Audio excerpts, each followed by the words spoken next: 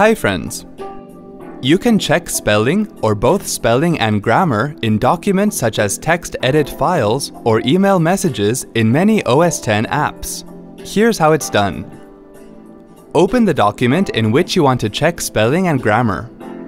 To check the spelling of a single word, select the word and then click on Edit menu. Choose Spelling and Grammar and then select Show Spelling and Grammar. If one of the suggested alternatives is correct, select it and click Change. Close the window. To check spelling in an entire document, with the document open, click on Edit menu, choose Spelling and Grammar, and then select Check Document Now. The first error in your document will be highlighted. Either correct the word or leave it as is, and then press Command semicolon to see the next error. To see suggested alternate spellings for a word and get easy access to other spelling and grammar commands, hold down the Control key as you click an error. Select the alternate from the menu that appears. To check spelling and make corrections as you type, click on Edit menu, choose Spelling and Grammar, and then select Check Spelling while typing. When you mistype or misspell a word, it will be underlined in red. If you want to correct the misspelled word as you type, click on Edit menu, choose Spelling and Grammar, and then select Correct Spelling automatically.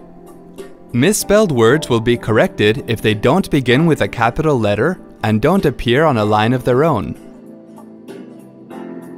To check grammar along with spelling, click on the Edit menu, choose Spelling and Grammar, and then select Check Grammar with Spelling. Misspelled words will be underlined in red, and grammatical errors will be underlined in green. To use advanced spelling and grammar options, click on the Edit menu, select Spelling and Grammar, and then choose Show Spelling and Grammar. To change the language, choose it from the pop-up menu. To check grammar along with spelling, select the Check Grammar checkbox.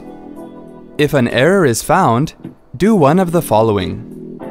If one of the suggested alternatives is correct, select it and click Change. If you don't want to make a correction, click Ignore. If you don't want the word to be treated as an error, click Learn to add it to your personal dictionary.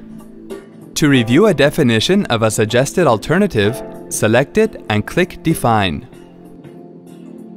To continue checking without making any changes, click Find Next. Wasn't that easy?